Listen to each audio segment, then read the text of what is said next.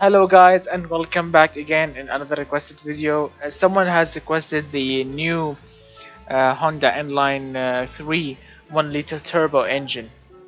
I tried really hard to search online for it. I've searched all the specs, the compression ratio. I found the compression ratio, but I did not find the correct bore and stroke configuration.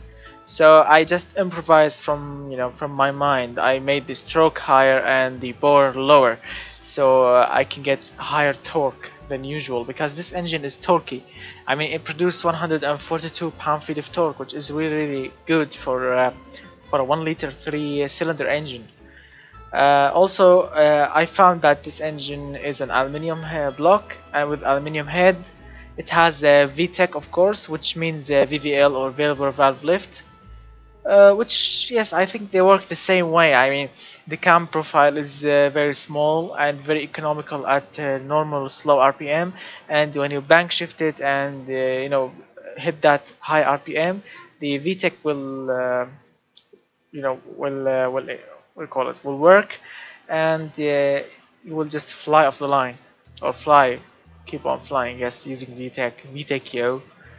So here are the specs: inline 3-cylinder engine with aluminium block, 70.6mm bore, 85mm stroke, which equals 998.3 cc, which is the correct size.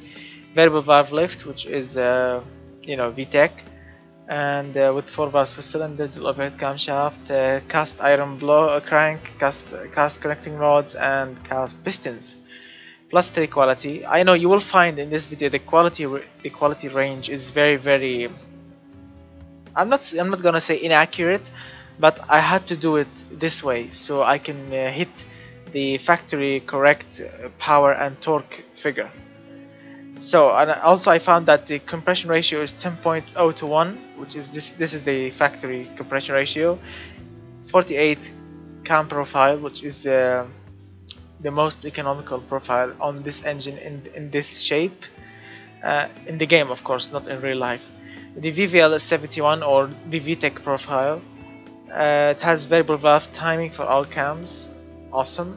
Plus 15 quality. As I said before, you will find the quality range of parts in this engine are irrelevant to another engines, because I had to do it this way so I can hit the power and torque according to the factory specs. Turbocharger with ball bearing, medium size intercooler with 29mm compressor and 28 turbine. The AR ratio is 0.983. The boost is 17.8 psi. I know it's high. It has a high psi boost, but that is so we can hit the 142 pound-feet of torque. I mean, if I lower the boost to 10 psi, maybe it will never hit the correct the torque. Plus 15 quality again. So yes, this is the best turbo ever. Next thing is, yes, this engine has direct fuel injection with single throttle body. It's the standard intake. It runs on 91 octane fuel, which I managed to do. Look at this, 91 octane here with 10.0 to 1 compression ratio and 17.8 psi, running on regular crappy 91 octane fuel. Awesome. The fuel mixture is 13.0, which is somehow high. The ignition timing is 55, which is medium or close to advanced.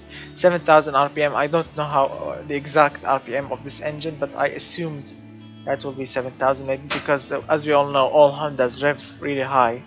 Plus 15 quality again. The exhaust system is running on 2.2 inches or 57.1 millimeters. The Caroline converter is the high flow 3-way. Reverse flow muffler for a quiet sound, and a straight through for a little bit quiet and good performance. Plus 13 because no need for 15. As you can see, this is the power band or the power range. I mean, yes, I think the factory's Honda Inline 3 1-liter turbo, the power band of it is better than this one. I mean, I think the boost in real life starts earlier maybe, but this is the earliest thing I could manage with 142 pound-feet of torque. I mean, this is the earliest thing I can do with this setup. I mean, I could, or I did made it start from 2000 and even below 2000, but it will only make 92 pound-feet of torque, not 142. So yes, we have to work with what we got. The horsepower, as I said, 129, which is the correct factory horsepower. With the torque, of course, both of them are correct. And we are running on 91 fuel, as I said, 91 octane. So let's hear this beast fire up. It's quiet, it's reliable. I mean, of course it's reliable. Everything is on plus 15 except the pistons or the bottom end. 98.8, which is super high. The economy, I think, in the real engine is higher than this, but 20% is good. It's good. It's not bad. I mean, 20s, 30s. These are the excellent range. I mean, 40. That's a Prius range. Yes, and you know, the 10, 15, this is the racing car range. So 20 is a sporty slash street engine, you know, range. The smoothness, it's not really, it's good. It's good for the size, and the throttle response is good also for the application, because this is a street engine. This is not a sporty or racing engine. So yes, good for the street, and it's lightweight ish, and it's good. I mean, it's good. I tried hard and I found some of the specs, most of the specs, and I did it according to them, and I just improvise. So let's hear it revving. As you can hear, this is the torque. This is the torque range here. Yes, it's 142, like here, and this is the turbo. This is the boost sound, as you can see here.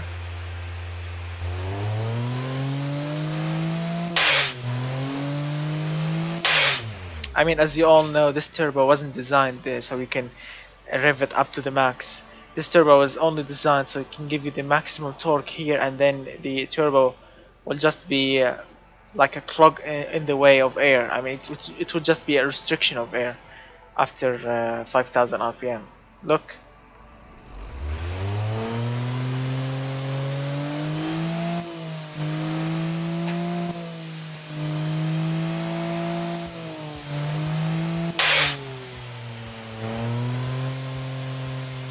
Actually, after 5000, maybe after 6400, it will start to die, this turbo. I mean, it will not die, it will not explode, but this turbo wasn't designed for you know, for high revving engines. I mean, this is the plus 15 turbo, plus 15 quality. So yes, even with its small size, yes, it can keep up to 6300, which is impressive. I mean, in real life, this small turbo cannot keep up after 5000. It will just be a restriction in the way. So this is it. This is the new Honda Inline 3 engine, 1-liter turbo. I tried really close to make it as close as possible to the real deal, or the real engine, and I hope that I succeed with it. I hope you really like this video, and if you like this video, remember guys to hit that like button, smash the like button always. And if you are not a subscriber, please subscribe, and you will enjoy it. Just subscribe, you will enjoy every bit of it, because I always post you know, good engines. I always try to make the best engines as possible as I can.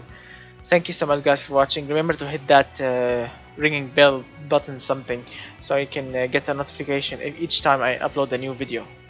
Thank you so much guys for watching. I will see you in the next video soon, and bye bye.